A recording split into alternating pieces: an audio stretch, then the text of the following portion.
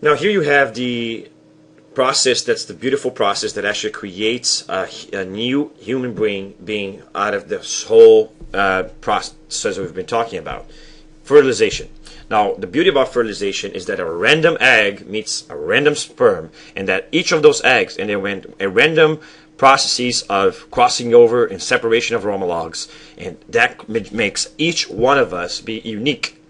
And each one of us have a mixture of information coming from both our parents and their parents. And so, but fertilization is very important because it restores diploidy, which is what we need for adult organisms and multicellular animals. So the role of fertilization is to both create a varied organism, and also to restore diploidy. Because remember, the cells were haploid, but why did they have to be haploid? Otherwise, when fertilization happened, you would have twice the genetic material. Remember that when fertilization happens, two end cells combine to restore a two-end diploid cell. But if you were to get a diploid cell and combine with another diploid cell, it would be 4-end cell. And then the other generation, there will be an 8-end cell, and then a 16-end cell, and eventually all the cell would be is a bunch of DNA, and it will not be sustainable. So that you need those haploid cells. You need meiosis to create this haploid cell. You also need meiosis to create variety, as we talked about, doing the separation of homologs and crossing over and things like that. Also, if you think about it, why is it that you have different genders? Why not just have any two members of the species connecting to make a variability? Well, the difference in genders actually makes sexual reproduction mandatory. In other words, genders actually are a part of sexual reproduction in the sense that it actually fosters the interchange or exchange of information with people of different things.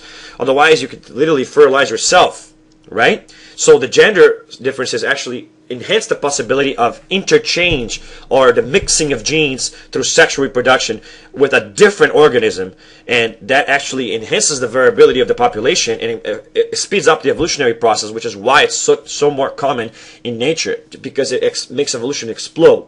And we talk about that when we talk about the evolution of sex on a later chapter of the year. Now, why is it so unlikely for gametes of the same gender to meet? Well, sperm cannot fertilize sperm because it's actually not big enough. It doesn't have the nutrients necessary to grow into a zygote and actually become to form a zygote. If they were to combine and actually form a being out of that, so they don't have the organelles. They don't have anything that's necessary to actually grow a being.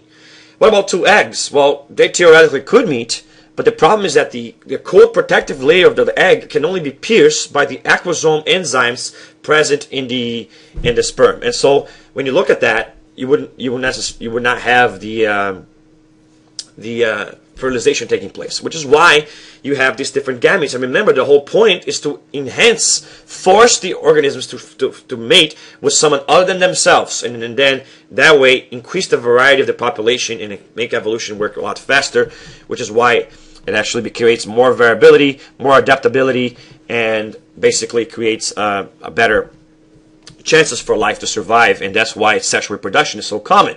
Now, what is fertilization actually? Well, obviously you're going to have all these sperm trying to get into the egg.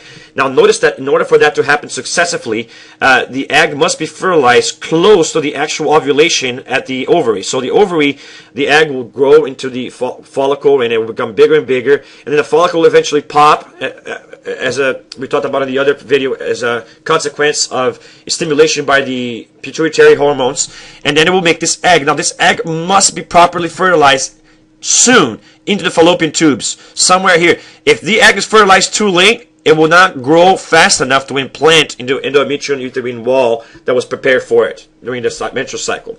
So that's why the actual fertile time is way before the actual menstrual cycle. Not the days right before it, but actually a week before that. Is because the sperm has to travel all the way into the egg, which has to be around here somewhere, and there will be days until the egg actually hits this part, and then meanwhile the egg is actually undergoing division. It's actually becoming already in the process of becoming a being. And so in order for this to be happening there, you can even stop this process even after fertilization if you were to get a certain medication that will actually force the egg to fail implantation, or actually kill off the egg before the fertilization took place. And that is actually the day after pill, things like that. That's what it's for. But either way, the fertilization has to happen deep within the fallopian tubes, otherwise this will not happen. That's one key thing that we have to talk about. Also, notice how it actually happens, that little by little, the sperm has to pierce the outer layer of protection that is around the egg. Notice that it has this corona radiata, which is a bunch of cells around the egg. They come from the ovaries. They're produced in order to protect the egg and help with the implantation of the egg versus the uterine wall. And notice that then it has this zona pellucea, which is the actual protection that the egg, or the jelly layer that the egg actually has to protect. And then it has the plasma membrane.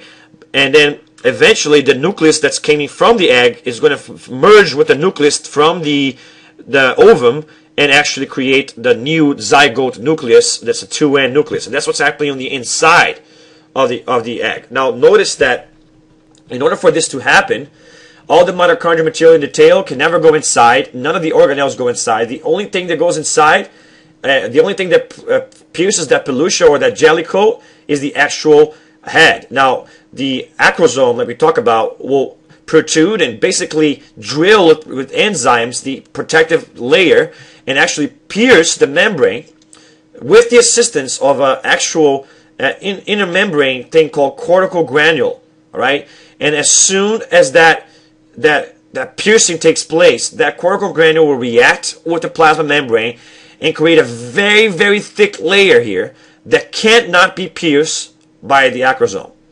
Notice that layer was not there before, but as soon as the piercing takes place, the acrosome finally gets through and it will react with the cortical granule to create a layer that is actually so strong that other sperm cannot pierce it.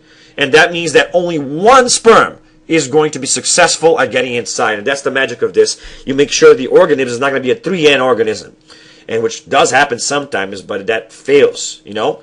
If the system fails, then you're going to have 3 or 4 sperms getting inside the egg, and then the egg will fail because it won't be diploid, it will be polyploid. Now, that is the beauty of fertilization, and that's how it happens. Now, after fertilization takes place, this egg is going to have to be developed, and the next step is actual implantation. Now, after fertilization takes place, the next stage is going to be implantation.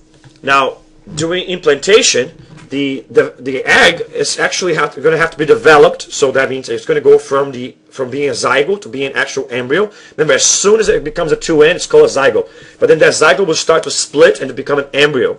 And then this embryo will have to attach itself to the endometrium wall of the thing. And it's a very complex process, which I'm not going to get into much detail. It involves surface proteins of the, or glycoproteins in the surface of the egg, which will then attach to specific surface proteins in the endometrium wall.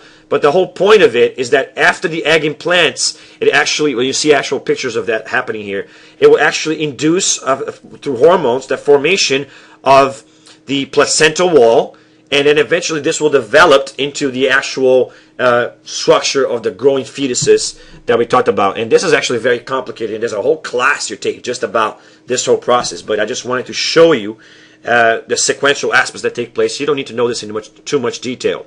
But also notice that a piece of the egg, which was called an amniotic cavity, it developed out of that polar body that was inside the thing. And all that, see those yolks? It also developed the yolk sac.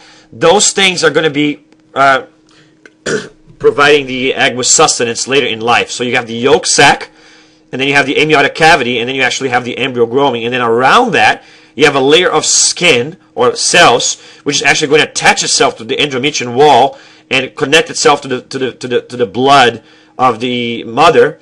And then from that point on, sustenance is going to be coming from the mother, not just from the yolk sac. And also notice that the whole thing is protected by another layer called the chorion. Now we will talk about this in more detail in the next video. But I just want you to understand that this implantation will happen sequentially, first with the recognition or cell communication between the cells of the endometrial wall, which have the receptors, and the receptors in the actual membrane of the egg, and then that will attach itself. The endometrial wall will surround it, and inside the endometrial wall, the egg will produce this whole structure within the first 23 days, and where it will actually start developing a connection with the mother, in which it will start feeding itself off the mother, and that's what's so important about it. And and YouTube is full of videos that actually show this in detail, and I believe I made a playlist that actually shows you that in video format, so you can actually see how that works out. All right.